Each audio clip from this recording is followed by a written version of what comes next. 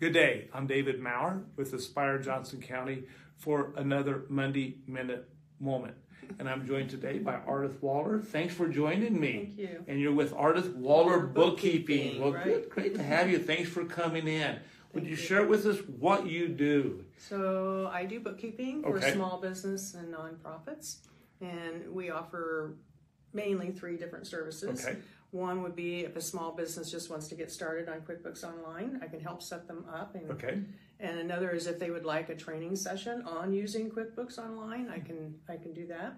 And then I tell them that if they get to the point where they're tired of doing their bookkeeping the evenings and weekends, then that's when they come to me. Okay. And then for that would be full bookkeeping services, from reconciling their accounts to making sure everything's categorized properly. We have review meetings, reviewing their profit and loss statements, their balance sheets.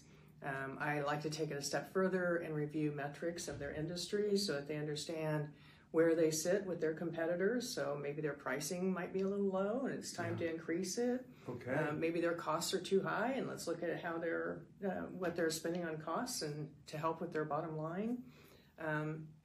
And then we just take it from there. So well, good to know. I think that information alone is valuable to kind of know where you are relative and in comparison with your competitors. So good to know. So talk about the process of discovery. I know that's a buzzword that is floating around there in the bookkeeping world. So the way I use that is when I first meet a client and understand what their bookkeeping needs are, then I will, if they already are on QuickBooks, then I will just ask for a temporary access so I can get in there and kind of look around and discover, are the entries in the right place? Are loans sitting on the balance sheet? A good example I like to share is if you're using Square or Stripe, are those recorded properly? Because you don't want to record the net. You want to record your full revenue less your fees.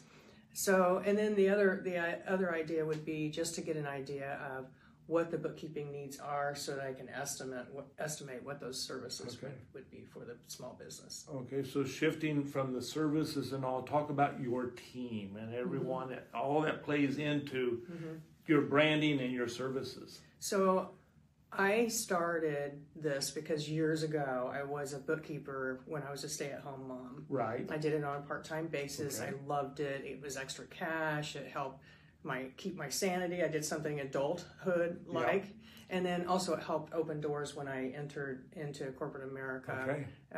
Then I was able to at least show that I was working. So I want to offer that to my team as well. I would love stay-at-home parents to work on a part-time basis. I'm finding the people on the opposite end of the spectrum that are interested, that have retired and they just want a little bit of extra cash. But mainly what I do is I'm the face to the client, and then they are in the background. They are doing all of the processing, the data entry and everything, and because they are really part-time, and I want to make sure they're flexible on their hours. So I'm the one that's in front of the client and going through the review meetings and working with them and making sure everything's done properly. That's good to know, and I'm sure you've developed a lot of great relationships over the last few years that you've been indulged in this industry. So as we're closing, give us some insight on how someone can get a hold of you. So I have a website. It's called Ardath Waller BKKG.com. So it's ARDATH WALLER BKKG.com. I'm also on LinkedIn under Ardath Waller.